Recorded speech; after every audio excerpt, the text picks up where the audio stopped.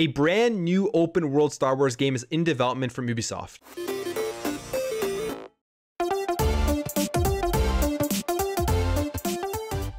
What is up, everybody? Welcome back to another video. Thank you for stopping by. If you are new here and you enjoy what you see throughout this video, I would really appreciate you hitting that subscribe button to join this community and help this channel grow so we can have some awesome conversations in the comments below. But for now, let's jump into this. So for the last while, EA has had a stranglehold on all things Star Wars and releasing games with Star Wars branding, and it looks like it is now coming to an end as Ubisoft is going to be making the next Star Wars game, which is going to be an open world adventure. So this comes from Yves Guillemot, who is saying that Ubisoft is working on an open world Star Wars game through their development studio Massive Entertainment, who are the ones responsible for making The Division and The Division 2. And he says it's the start of a long-term collaboration with Disney, and that this Star Wars game is going to be unlike any other Star Wars game we have seen before, which has me excited but also a little bit disappointed, because when I saw that Ubisoft was working on this open world Star Wars game, I was just hoping it was going to be Star Wars Knights of the Old Republic 3. Now obviously it could still end up being that, but if it is a Star Wars game that has never been done before, the likelihood is probably slim that it is going to be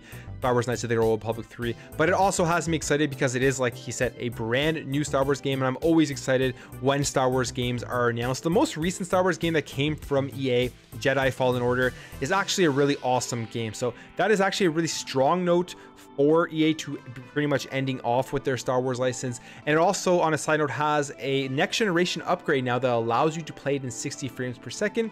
So if you have Game Pass, which it's included in Game Pass now, you should definitely go ahead and check that out and download it, because I highly recommend playing that game. Now this is all part of the new Lucasfilm Games branding subsidiary that was announced, and basically it's going to be a division of Disney, of Star Wars games, of Lucasfilm Games, that are going to be working with various studios across the industry to create new games. So we already have Indiana Jones, which was announced for Bethesda. Now we have this, which is coming from Ubisoft, and I'm excited to see what other things they have in store and what other studios they are planning to work with. Like I said, they're going to be able to work with a bunch of different studios. They're going to be able to probably be more creative in the stuff that they come up with, as they are relinquishing a lot of their IP and stuff like this to different studios around the industry. It's going to go back kind of to what it used to be before EA had this stranglehold on the series. And I think we're going to start seeing more games more frequently now, because they're going to have the ability to reach out to multiple studios so they can all be developing games at the same time. And this kind of reminds me of what it used to be like when they had LucasArts and they were publishing and creating tons of games.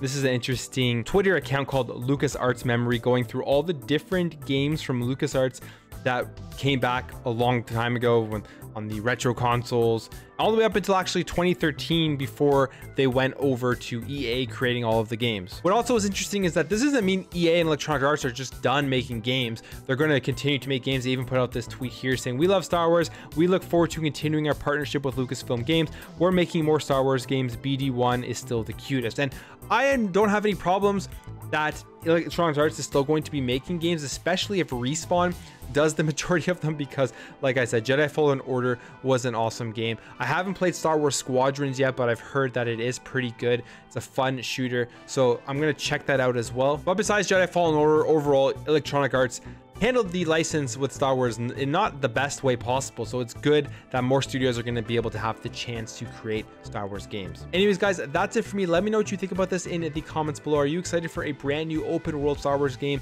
coming from Ubisoft? Are you excited that now there's this Lucasfilm Games that is going to allow many different developers to work on Star Wars games? I would love to hear all your thoughts in the comments below. If you enjoyed this video, make sure to hit that thumbs up button. If you're new here and you liked what you see throughout this video, I'd really appreciate you joining this community, hitting that subscribe button. It really does mean a lot. Thank you for watching. Thank you for your support, and I'll catch you in the next video.